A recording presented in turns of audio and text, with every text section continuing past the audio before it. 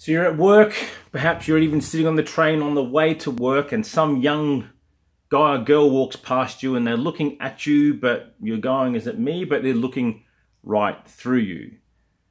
When that happens, I think you found yourself in one particular place. And I'm going to simply call that the departure lounge, because you see they're looking at you. They're not quite sure how old you are. You're in your late 30s and 40s and you look like you're in your 60s.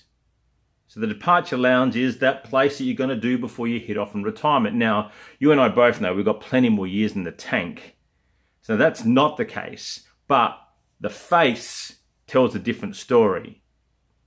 Now, I could go on about working out, eating bed, getting good sleep, morning routines, all the sorts of hoo-ha that you see with influencers who are barely there out of their 20s and posing against fake Lamborghinis.